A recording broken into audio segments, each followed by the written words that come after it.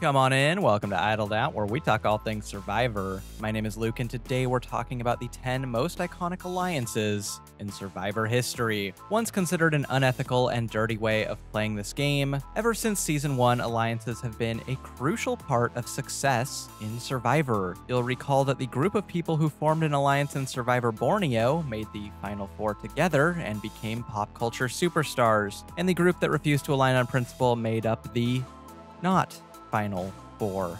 Ever since, alliances have been an integral part of Survivor, with dozens if not hundreds of alliances, both incredibly iconic and incredibly uniconic, existing throughout Survivor history. But 10 stand out to me as the most iconic ever in the history of the show. Legendary alliances which loom large in the Survivor mythos. The kind of alliance you want to be in if you're ever on the show. I'm defining alliances as a social and strategic partnership between any number of players, from groups of 2 all the way up to entire tribes, that lasted any number of days, although these alliances will tend towards the longer, obviously. All that said, let's take a look at the 10 most iconic alliances in Survivor history. At number 10 is the entire Karor tribe in Survivor Palau. The other 9 spots were locked up pretty well, but there was a lot of competition for this number 10 spot. Then I remembered that Karor has Karen. Karen puts Karor over the top. Get off me! This is the most successful tribe in Survivor history. Karor never lost an immunity challenge pre-merge thanks to Tom's great leadership and Oolong's horrible everything, meaning that Karor never really had to turn on itself early on. And because they were so successful, the entire tribe was basically one huge alliance. The only vote they attended in the first half of the game was a mandatory vote for both tribes, and they just unanimously voted out the tribal immunity idol. At the merge, which was just the 8 members of Karor and Stephanie, Karor finally has to vote one of their members off, with easy votes of Stephanie and the tribe stragglers. What I love about Karor is that they're just such a likable group of people. Outside of the appropriately named Karen, they're not terribly dramatic. Outside of Katie, they're not terribly funny. Outside of Tom and Ian, they're not terribly charismatic. On paper, this tribe should be as boring as Lamina, but something about this tribe just pops off the screen in a way other tribes full of relatively subdued personalities simply doesn't. Karor isn't one of the most entertaining alliances in history, but they are one of the most likable, and that's what gives them the edge in squeezing their way onto this list.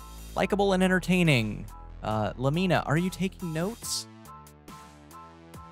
At number 9 are Wendell and Dom in Survivor Ghost Island. It's rare that an alliance from a pretty agreed-upon bad season becomes incredibly iconic, so the popularity of the Wendell and Dom pairing can be directly attributed to the sincerity of the friendship between these two. They linked together very early on at Navidi and stuck together until the Final Four, the last chance either of them could take a shot at the other. They really only suffered one setback the entire game when they lost their third wheel Morgan at the first swap. That served as a serious wake-up call for these two, as well as solidifying their brotherly bond for the rest of the game. From here on out, they exhibited an absurd amount of control over this cast. I mean, I know this cast is really passive, but they somehow linked up with the most passive players in the entire game and consistently convinced them to squash every coup attempt that came their way.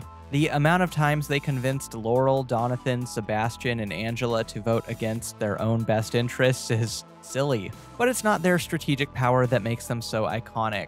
You just can't fake the kind of friendship these two had, and watching Wendell and Dom just hang out together was one of the best parts of the entire season. They had more chemistry on the island than actual real-life couple Sebastian and Jenna. While shots on each other were considered as the game was winding down, Wendell and Dom stuck it out to Final Four, where Dom won the final immunity challenge and put Wendell into Final Four firemaking, which he won, meaning that, fittingly, the pair that ran the season top to bottom would face the jury together. And in the only way this season could end, they tied at Final Tribal 5-5, forcing Jeff to demote Laurel to juror, where she cast the winning ballot for Wendell. You know, Laurel, if you voted for Wendell like 4 days ago, you could have won this game. At number 8 are the Foa 4 in Survivor Samoa. The Foa 4 are iconic because they are one of Survivor's greatest underdog alliances, and overcame a larger numbers deficit at the merge than any other minority alliance in Survivor history. With Natalie's incredible social game, Russell's strategic mastery and well-played idols, and Mick and Jason's being there too, they managed to turn an 8-4 deficit into a top 5 placement.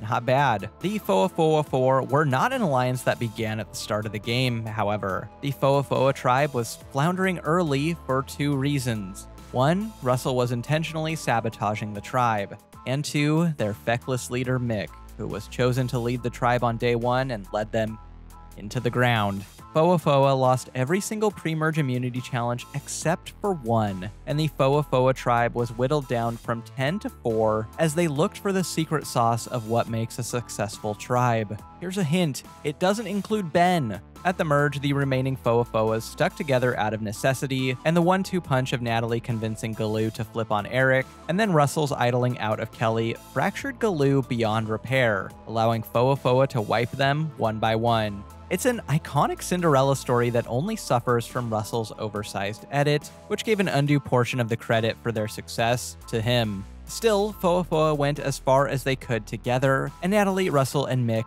went to Final Tribal Council. The Foa 4 are iconic not only for their incredible come-from-behind win, but also because they're just plain fun to watch, despite Mick's best efforts. They're just lovable underdogs. Although, in all fairness, you're not actually going to root for Galoo, are you? Not even Galoo likes Galoo. At number 7 are the Kasaya 6 in Survivor Exile Island. Post-swap Kasaya is a hot mess that should have fallen apart at the first sign of pushback. They were not cohesive. They did not get along. They had nothing in common. Everyone in this alliance hated everyone else.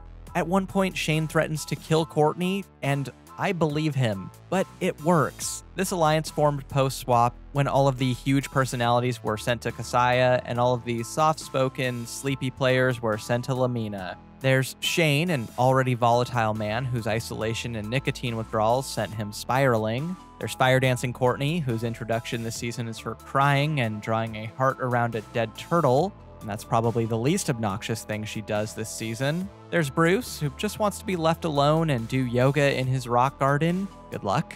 There's Danielle, which is just what this tribe needs, another quick-tempered and unfiltered East Coast personality. And finally, there's Aris and Sari, the normal people who had no choice but to keep them all together. Normal, of course, being relative. It's telling that the pre-merge vote where the Kasaya tribe was forced to vote one of their own off resulted in a 3-2-1-1 vote in which Bobby was sent home by plurality.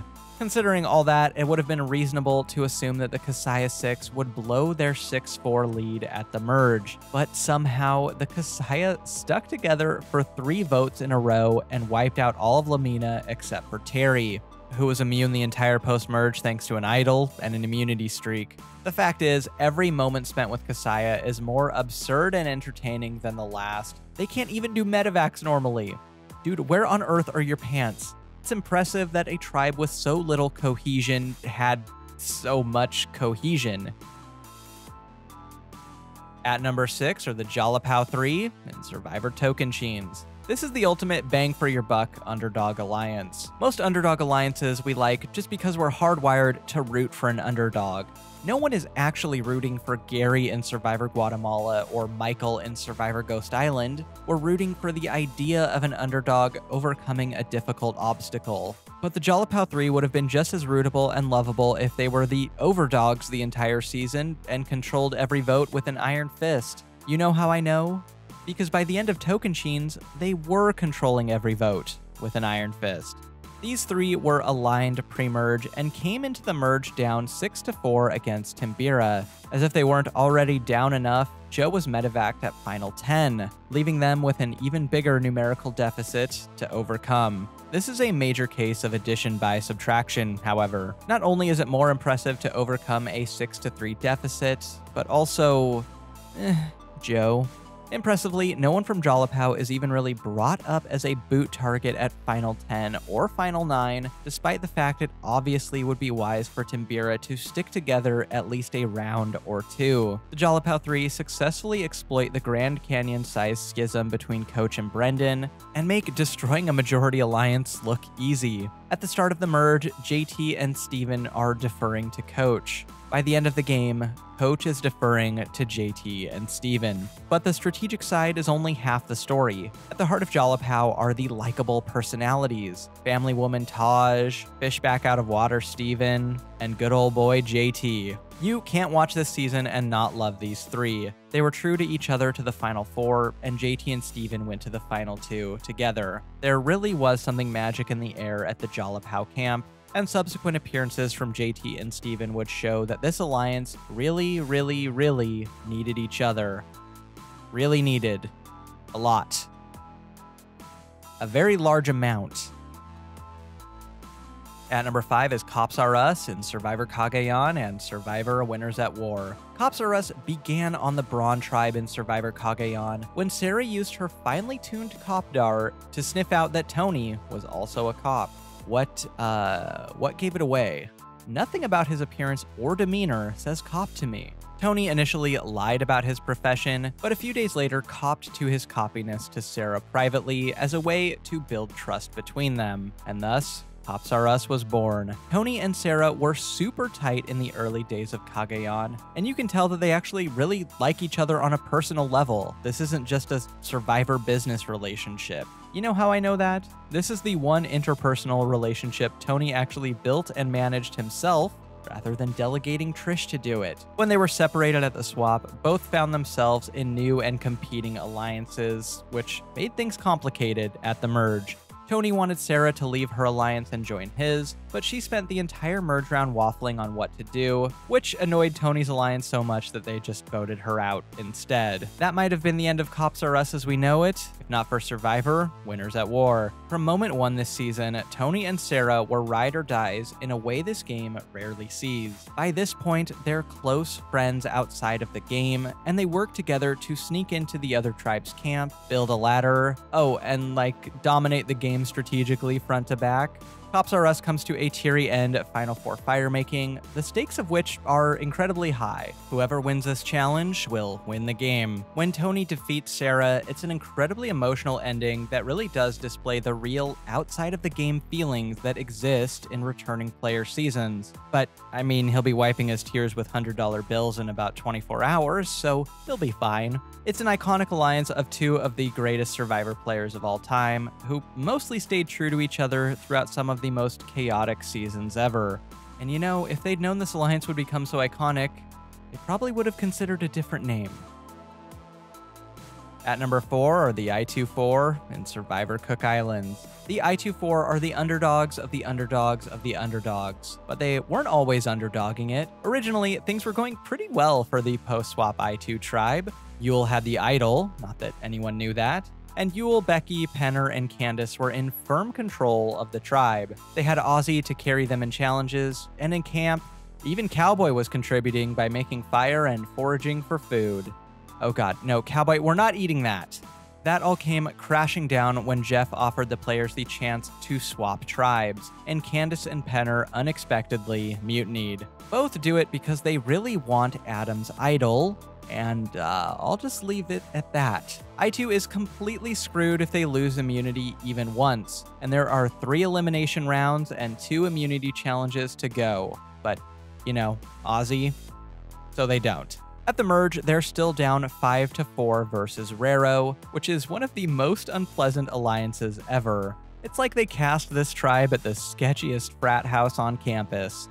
Thankfully, Yul has a plan to get themselves out of the hole. Show Jonathan the idol. In this season, the immunity idol was particularly overpowered, and Penner wanted to be close to the power. That's the reason he flipped it all to begin with. So he actually flips back to I-2, somehow giving a tribe that was once at an 8-4 disadvantage after the mutiny the power in the game. And in an extremely satisfying turn of events, these 4 vote off Raro one by one and make the final 4 together in one of the most impressive displays of stick-to-itiveness I've ever seen. These 4 deserve to be the final 4. They're so rootable and they're all so kind and genuine, especially in comparison. And the crazy thing is, it almost didn't happen. They needed Yul to find the idol. They needed to win the 2 post-mutiny immunities, they needed the bottle twist, they needed Rero to not vote off Jonathan despite that being the objectively correct play, and they needed Jonathan to be willing to burn all his bridges and flip back to them. If just one thing changes at any point during this entire season, we likely don't get this result. Think about it. If Billy pledges his love to, like, Jenny instead of Candace, then Adam probably butterfly effects his way into a win. I'll take this reality. At number 3 is Romber in Survivor All-Stars. No list of iconic alliances would be complete without Survivor's most iconic romantic pairing in Survivor history. Okay, second most iconic. I fell in love in this game. Love at first sight. Her name is Candace. And in between... Candace from Roro Tribe. Yeah. Originally viewed as 2 of the more questionable choices for Survivor's first returnee season, Amber and Boston Rob dominated the game start to finish in what would be a star-making turn for both of them. And following the genesis of their relationship is really interesting, and the show tells that story well. They started together on Chapera and quickly aligned. At first, it's just a strategic partnership for both of them. Purely a strategic partnership, all strategy.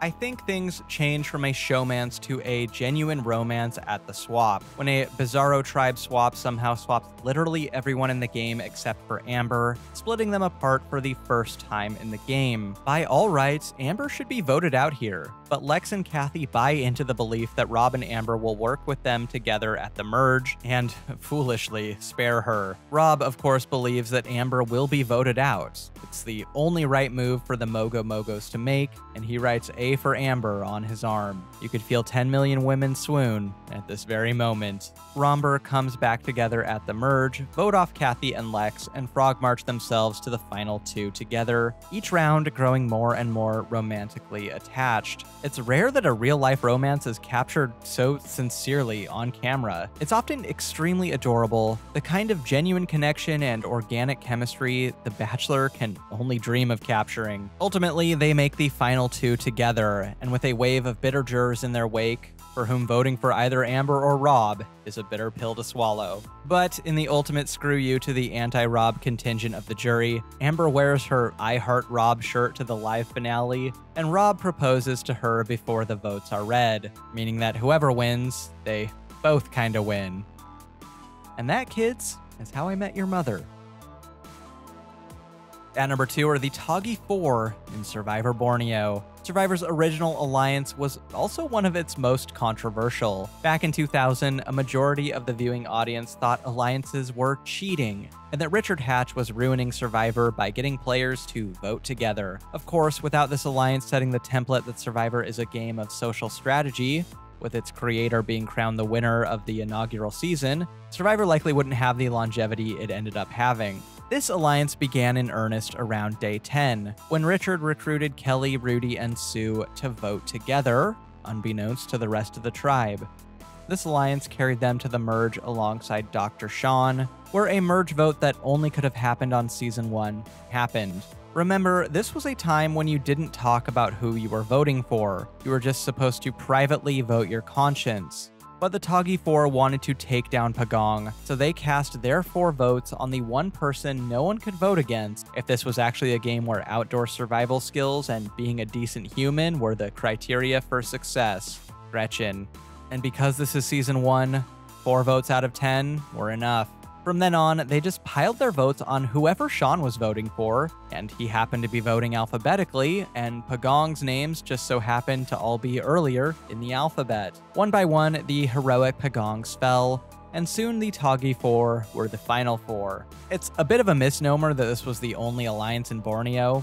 It was just the only successful one. Stacy tried to put together an all-women's alliance in Borneo in episode 3, trying to recruit Kelly and Sue to vote off Rudy. But you have a fundamental misunderstanding of Sue Hawk if you think she would join an all-woman alliance with a lawyer from San Francisco to vote off a Navy SEAL. Indeed, what makes this alliance different is that it showed that alliances are built on social bonds and trust. At the time, this alliance was absolutely hated for its perceived unfairness, even if audiences did like Rudy and Sue. But time has proven that the Toggy 4 are and always will be icons of the series, not only setting the template that 20 plus years of Survivor strategy were built upon, but also by being 4 incredibly engaging and complicated personalities. They're like the founding fathers of Survivor, but actually way cooler.